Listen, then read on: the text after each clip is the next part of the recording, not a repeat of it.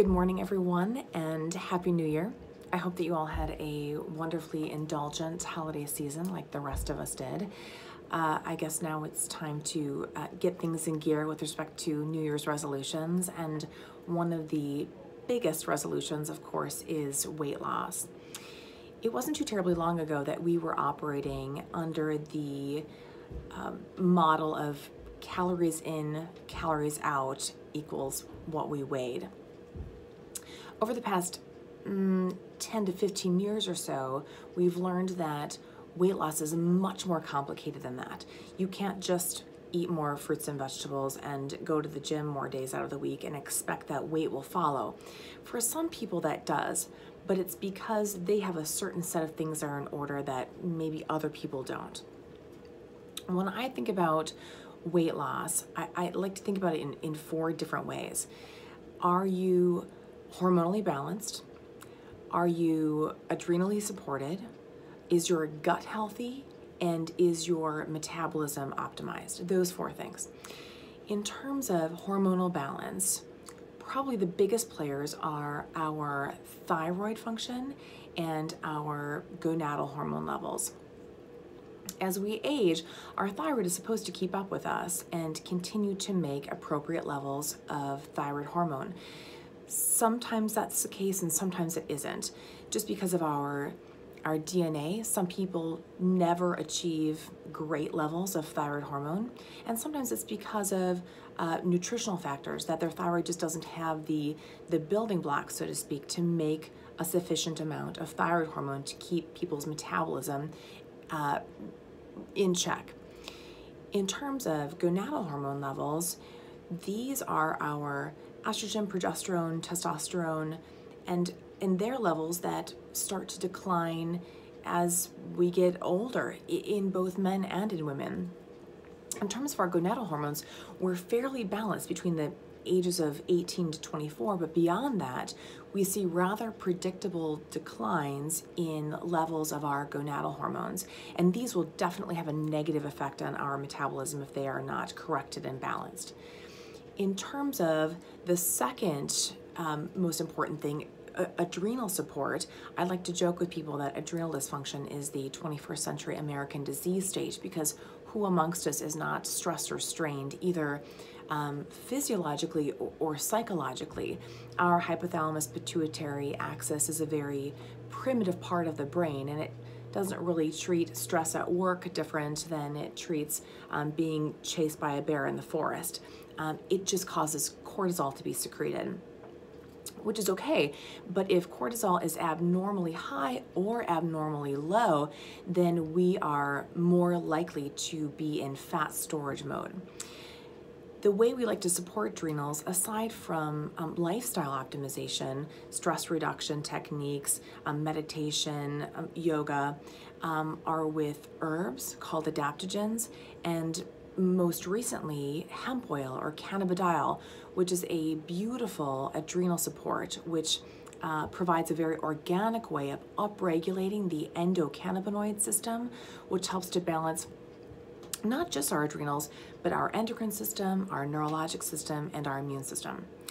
The third most important thing in terms of weight loss is the health of our gut.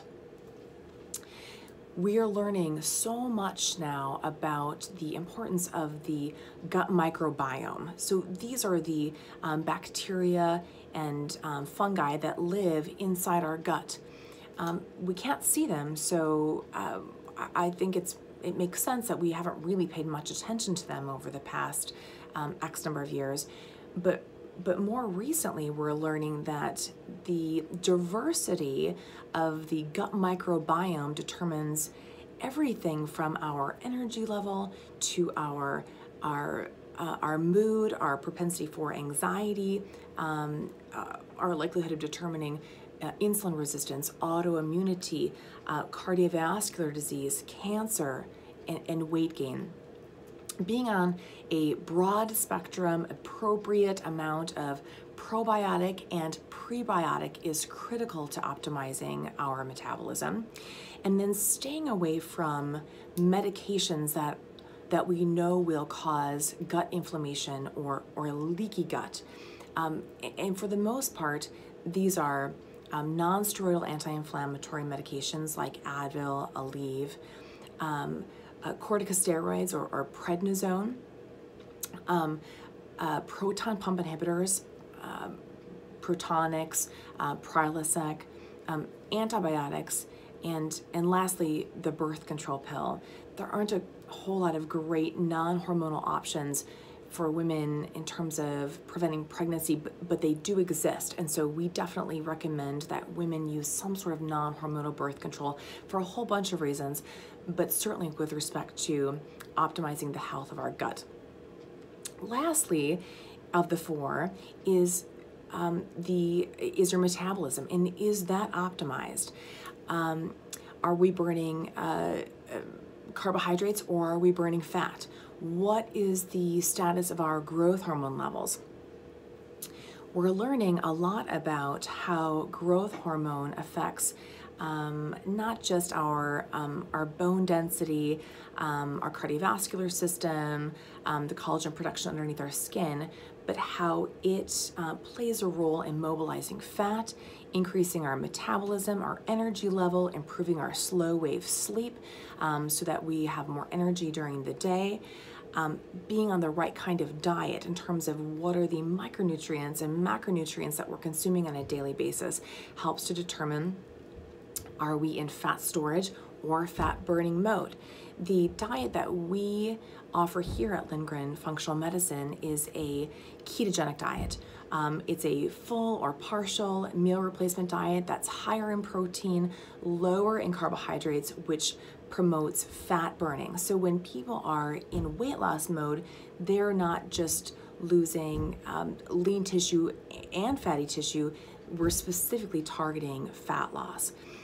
We can help to optimize our metabolism by using different peptides, which I'll talk about in another video, which again help to increase our own production of different growth hormone isolates.